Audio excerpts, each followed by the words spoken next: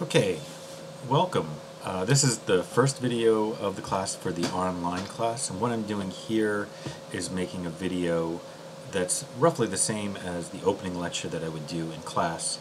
In the opening class we talk a little bit about the syllabus, and we talk about the textbooks, and then the rest of this lecture, which is mostly just kind of answering the question of what is art appreciation, what's an art appreciation class, what does it mean to appreciate art, and like the header says, how does a course teach it?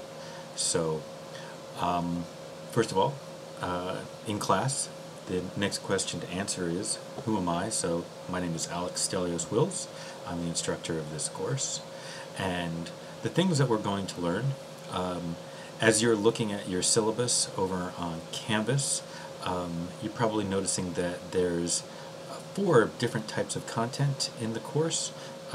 Some of the content in the course is going to be art historical, meaning that we will learn about art periods and the time periods and why people made art for those time periods and cultures. Some of the content is going to be design and about the way that art is put together, design, the visual elements, and design principles. Some of the content of the course is going to be about art materials. We'll talk about the main art mediums, like what is a drawing, what is a painting, and then lastly, also some of what we talk about is more thematic. I do not organize my course around themes, because where themes are really like the idea of what are people trying to say with the art, but instead I'm more interested in the idea of impulses. What are the reasons why people make art? So, well, syllabi have to be complicated because there has to be a lot of stuff in them. And yes, syllabi is the plural of syllabus. So, the main point of this course is to learn to appreciate art. And so, I tell this story in class, and I'll tell another version of it here. So, when I was an undergraduate at Washington University, which is in St. Louis, the school is very close to the St. Louis Art Museum, and as freshmen I would make it a pretty regular trek. I'd go to the St. Louis Art Museum just to see art, and very shortly after arriving at St. Louis I discovered that they had a great collection of Anselm Kiefer pieces. Especially they had this painting, Burning Rods, and I was already kind of interested in Anselm Kiefer, having seen a major show of his while I was in high school. So I was really excited to see this painting. And the other thing about this painting is that it's really very physical. Like, there's molten lead poured on it, there's sand and straw on it, and other things attached. You can't see them anymore, but there used to be a skate on it, and some other things like actual physical objects attached to it. And I was always hoping that I would be there at some moment when something fell off. I really wanted to see the moment that the skate fell off the painting. So, and this painting is huge. It's I'm pretty sure it's about 11 feet tall, so it's like wall size. And so I would go to the museum and just sit. I would peruse the museum, I'd sketch, I'd watch, but then I'd always end by sitting in front of this painting for at least 10-15 minutes, just watching the painting and thinking about it. And so one day I'm sitting in the museum. That's not me, by the way. I just found this stock photo. I never looked that good. But I'm sitting in the museum, and the museum was arranged basically like this at the time, looking at the painting. And to my left is the room where the Chuck Close paintings are, and to my right is the room where the Max Beckmann paintings are. And to my left, I can hear the sound of a family coming through the room, and they're seeing the Chuck Closes and the Richard Tuttle. They may not have noticed the Tuttle. It's pretty subtle. And but they seem very excited. They're really enjoying looking at art. I can tell that they're kids. And then I can see, or I can hear actually, because I'm still looking at the painting, I can hear that they have noticed the opposite room, the room to my right, where the Max Beckmanns are, which are very colorful, bright, abstract expression, or not abstract expressionists, German expressionist paintings, and figurative paintings, and I can tell that they're excited about them. And I hear the kids, and they're running to go to the other room. So I'm sitting there looking at the painting, and I see these 3 kids running right in front of me. And like a scene in a movie, the 3 kids, as they're passing right in front of me and they're looking at this painting by Anselm Kiefer. First, the first one, then the second one, and the third one. Each one of them turns to their left to see the painting, and each one then stops. They kind of all, as a set, slide to a stop in descending order from the tallest kid, like tallest, oldest boy, middle boy, youngest girl, all of them sliding to a stop, stopping exactly right in the center of the painting, right in front of me. And they say, wow, oh. And the next thing they say is, Dad, what is that? And they turn to their left where the dad is walking into the room, and the dad says, damn right, what the hell is that? And the point of this story, and I've told this story since the very first time I taught art appreciation in back in Indiana.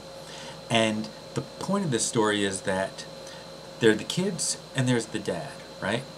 One of them knows how to appreciate art, one set knows how to appreciate art, the other doesn't, right? The kids know how to appreciate art, and the father doesn't know how to appreciate art. But which one learned what, right? The kids know how to appreciate art not because of what they've learned, but because what they haven't learned.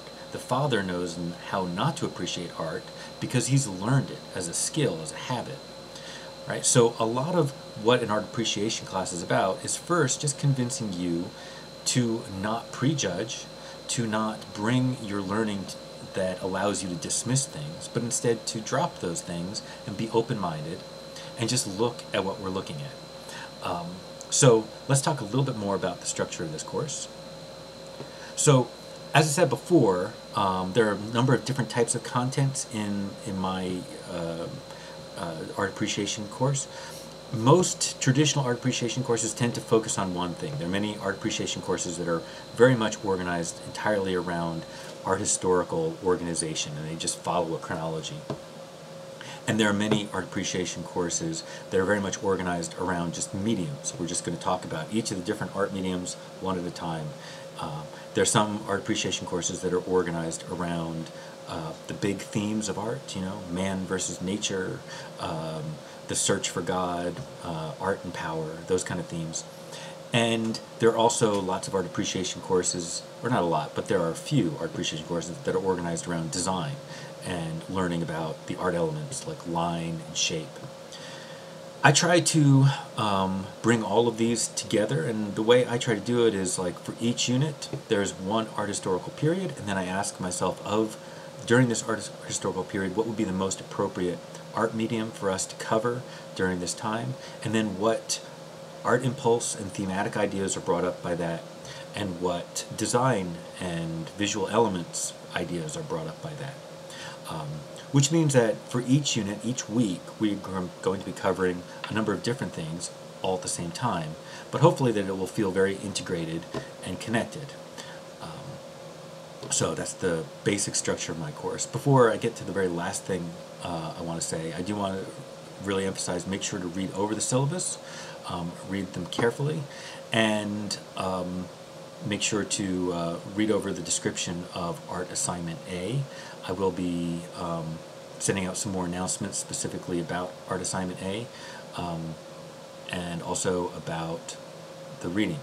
Let me say this about the textbook also before we get to the very end. There are two textbooks listed in the book. One is listed as the required course, that's the 11th edition of Getline, and the other is listed as recommended, that's the 8th edition. The way this course works, you could purchase either one. Either the 8th or the 11th edition will be fine. We have to list it that way just so that, because it's a lot easier to order textbooks when you list the current open edition as being the required book. But like if you're going to our bookstore, you will see both of those there available. But you can purchase either one of them, and you will probably find that I picked the 8th edition because it's the one version of this book, the one edition that is available as a used copy inexpensively all over the country, so it's relatively easy to find. And on major online retail sites, you can probably find it for about $5 to $6 plus $4 shipping. You're also it's perfectly okay for you to buy an e-version of this book, which could also save you a lot of money.